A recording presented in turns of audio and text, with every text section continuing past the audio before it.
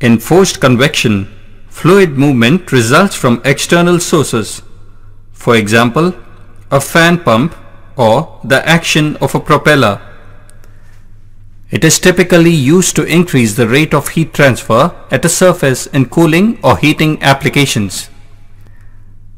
In cases of mixed convection, that is, natural convection and forced convection occurring together, you can determine how much is due to forced convection and how much is due to natural convection. The relative magnitudes of the Rayleigh, Prandtl, and Reynolds numbers indicate which form of convection dominates. Thermal radiation is the emission of electromagnetic waves from all matter that has a temperature greater than absolute zero and represents a conversion of thermal energy into electromagnetic energy. It is generated by the thermal motion of charged particles in matter, which results in charge acceleration and dipole oscillation. This drives the electrodynamic generation of coupled electric and magnetic fields, which cause the emission of thermal radiation. Electromagnetic radiation or light does not require the presence of matter to propagate and travels the fastest in a vacuum. All forms of matter emit radiation. For gases and some semi-transparent solids, emission is a volumetric phenomenon. That is, emission is an integrated effect of local emission throughout the volume. For most solids and liquids, radiation that is emitted from the interior molecules is strongly absorbed by adjoining molecules. Therefore, because all of the emitted radiation originates from molecules near the surface, it can be considered as a surface phenomenon. We will not go into details of radiation modeling in this course.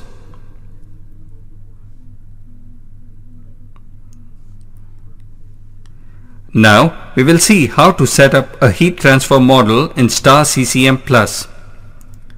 First, we go to Select Model in Physics Continua. In that, after selecting basic flow models and material model like ideal gas, we come across Energy Model Selection. Within Energy Model, we can select any heat transfer model we want. This will include convection and conduction models, and the Additional Models section also include radiation models.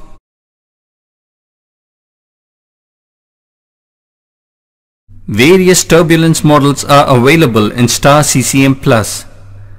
Three basic approaches to modeling turbulence are available in StarCCM+.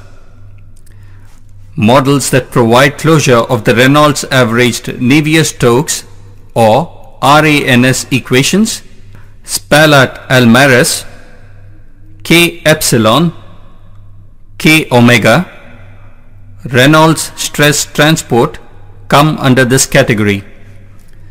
Second is large eddy simulation. Under this we have Smagorinsky subgrade scale.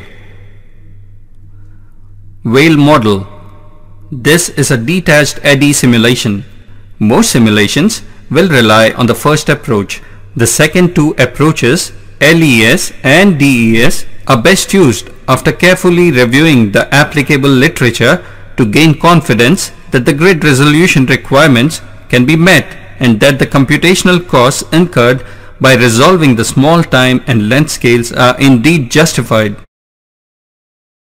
Two methods are available to select the turbulence modeling approach: using auto-select, without using auto-select.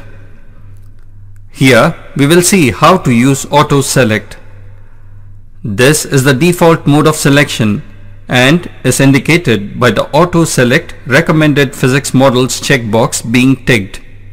The selection of the turbulent radio button in the viscous regime group box will automatically select turbulence models that provide closure of the Reynolds averaged Navier-Stokes or RANS equations as a turbulence modeling approach. To select the turbulence modeling approach without using auto-select, first select the viscous regime. Then, in the turbulence group box, select the radio button corresponding to the appropriate turbulence method. Depending on your selection, you will now be able to select a RANS turbulence model, a subgrid scale model for large eddy simulations or LES, or a turbulence model for detached eddy simulation. The result for the SST K omega model is shown.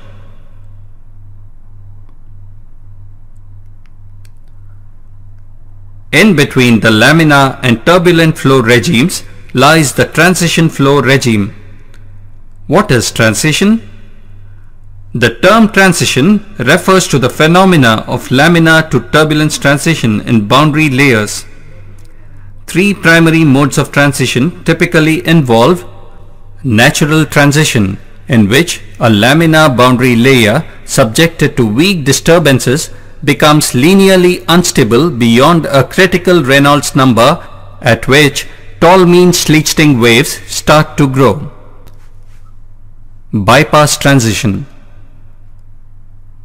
The process of transition in response to large disturbances outside the boundary layer, typically free stream turbulence levels in excess of 1%. Separation-induced transition, in which separation of the laminar boundary layer induces transition.